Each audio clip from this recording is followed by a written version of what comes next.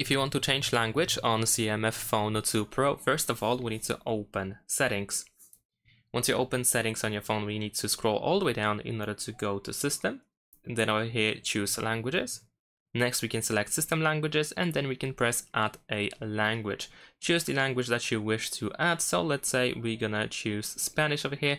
And then if your language exists in different regions, then of course you should also be able to choose your region. So let's say I'm gonna choose Mexico.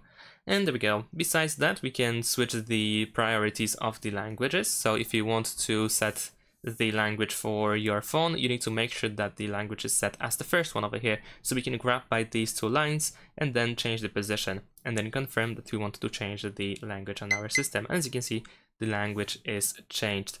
Now, besides that, we can also tap on these three dots over here in the top right corner, choose to remove, and then we can select languages that we don't want to have on our phone, and then we can press this trash in the top right corner and confirm our choice. And that's it. Thanks for watching, leave a like and subscribe to my channel, and see you in my next videos. Bye!